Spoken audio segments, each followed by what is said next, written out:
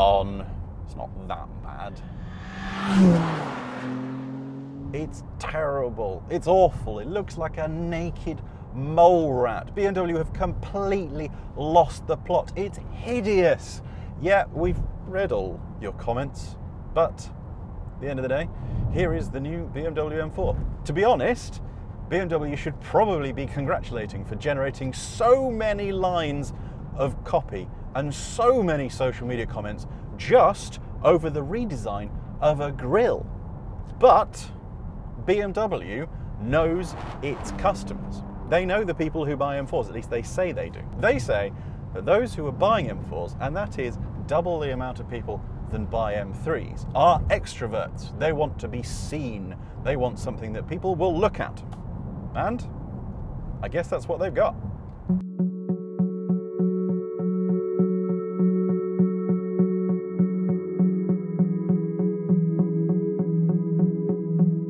Well, that nose, I mean, it's definitely there. But it's not the first time that BMW have made a car with a big upright grille.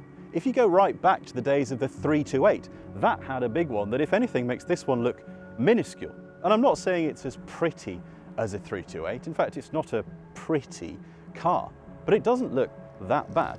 And people are definitely going to notice it as it drives past them through town. But then it's going to go past them, and they're going to notice that it's got a really nice coupe body style. And then it's going to drive away from them, and they're going to see that it's got a diffuser and it's got 4 big exhausts. And actually, my problem with the design is not at the front, it's that diffuser. It's because it's fake. And by fake, I don't mean it's not going to produce much downforce. I mean, it ends there, it really does nothing. And it's meant that to put 4 exhausts in, they've had to squeeze them in so they look like they're in a straitjacket.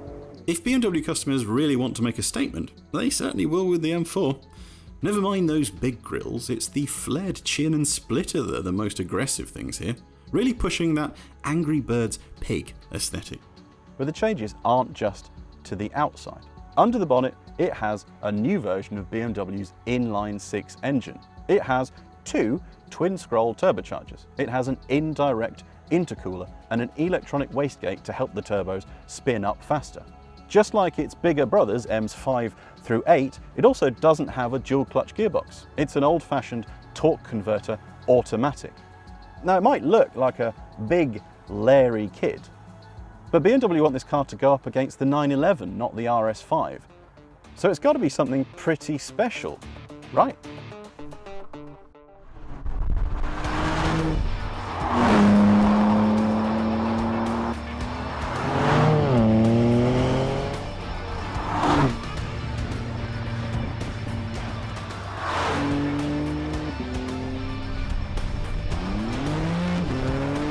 The key thing about an M4, well, really the key thing about any performance car, especially one styled like this, is how it drives. And the stats are impressive. In fact, they're supercar impressive.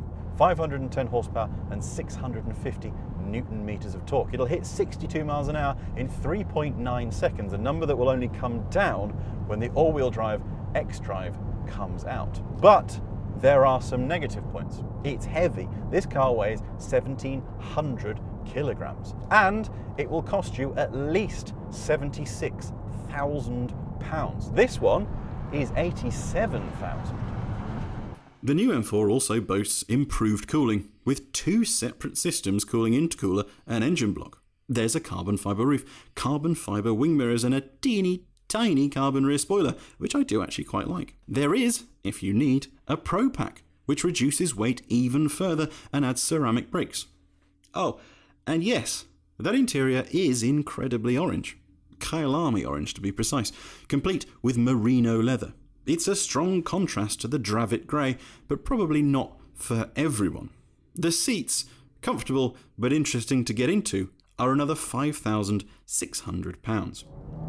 Now, BMW says this is a rival for a 911, but if you're coming here expecting lightweight sports car chuckability, you're in the wrong place. It is heavy. It's 180 kilograms heavier than the old M4. So this is a car you're not going to jump straight into and immediately extract lap time from. It's something you've got to get a little bit more used to. Let's start by listing some of its quirks. It is, as we've said, heavy. And when you jump in this thing on drive 1, 2, probably even 3, that's going to be the main thing you notice. Then there's the brakes, which are very good, and there are ceramic options available, but the pedal is a little bit woolly. It's not really giving you a massive amount of information. And then there's the steering, which isn't bad. It's just, it feels like every single bit of information is being sent through a bunch of filters to get rid of any noise that might be coming through. But once you've done drives 1, 2, 3, drive 4, that's when this thing starts to get interesting. Key to this gradual realisation is the customizability of drive that M cars are becoming so good for. Those 2 small buttons on the steering wheel are your magic buttons. Experiment with the settings, get everything right, and you'll turn the M4 into not just a good car for everyone, but a car set up totally to your liking. Well, one of the major and most important things about this car is the engine, which feels every single one of its 510 horsepower. But you do have to fiddle with the settings to make it feel right. In the more standard settings, it feels a little bit constrained. In fact, even in sport mode, it doesn't really feel like it's doing what it wants to do. You have to stick it in Sport Plus to really feel what this thing can do, and then it can really do it. The downside is the noise, which is fine, but is generated partly by the speakers. So if you're really heavily accelerating and listening to some music or a podcast, it'll start vibrating the speakers in a most unpleasant manner.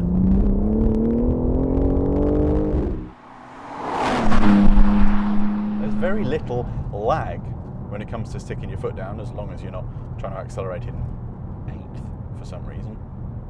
And that's partly due to those electronically controlled wastegates, which help to keep some of the pressure in if you need to call on it. That torque is available from 2,500 RPM to about 5,500, at which point peak power kicks in, which is available from there until the 7,200 RPM red line. And it really is just awesome. There are some supercars that don't feel like they have this kind of force to it. After a few drives, it really becomes a sort of friendly, fun bear. It's that mate of yours who does like a few drinks. Not going to go quite too far, he's not going to get involved in a fight, but you never really know where the night's going to end. But one of the most impressive things about this car is the way that that electronic differential manages to work, manages to rein in all of that power without leaving you completely out of the game. It means that you stick your foot down in a low gear and it squirms a little bit, but it never feels like it's about to slew sideways and really spit you off the road like a Mustang can.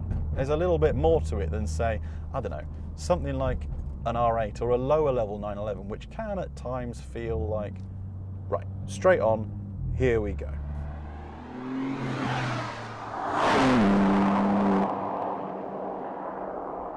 Turning at the front is okay when you approach a corner, it's fine. There will be a scrub of understeer if you sort of half-arse it, if you don't properly approach it in the mid-corner, you're sort of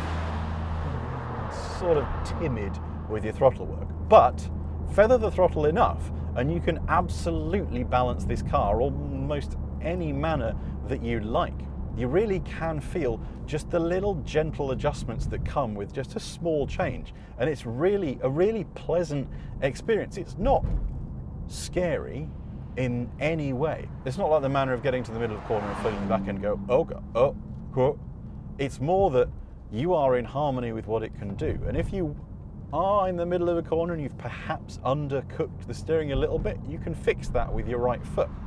Not looking to produce plumes and plumes of smoke off the rear, just to rotate the car around you. It really is one of those cars that, yes, it's heavy, yes, it's big, yes, you feel like you're wrestling it to actually extract that kind of performance, but it starts to feel like it's shrunk around you to be a part of you, which is exactly, I think, what you want from these cars. I'm not sure the comparison with a 911 is fair. I think maybe people might think about buying one or the other, but not because they're looking for the same car. I think it would be a decision between two types of car. Given how heavy it is, given how slightly leery it can be, it's not a track car. I mean, there will probably be an M4 CS in the future, and that will be lighter, and it will probably be the car that you take out to break lap times. But this is not a lap time track car. It will be a lot of fun on a track if you've got some space and you can have a little bit of a play, especially with that almost endlessly configurable traction control, because you will just turn it down to nothing and then poke the drifting bear inside you and just whack out some great big long lazy power slides. And you will be pushed on by the fact that this has a drift analyzer. So at the end of the day, you can, I don't know, come along and say, yes, mine was a 4. I don't know what that means. The most interesting thing about the drift analyzer I've noticed is that it will measure your understeer. So if you ever want to go out and tell your mates exactly how far you ploughed on, you can. I can't imagine why you wouldn't want to do that. The new M4 is never going to win over everyone. You just have to look at it to know, even if you, like me, look at it and go, actually, I don't really see what all the fuss is about. You can see why people immediately are going to be like, oh, it looks a bit nostrily. But give it a chance, drive it, and then get round a few more of its foibles. They are kidding themselves, I think, a little bit if they want to compare this to the 911. They should still be comparing it to the RS5. They should still be comparing it to a C63. It's not as big or brash or leery as a C63. But I tell you what, I think it could well be, if not just as good, possibly even better.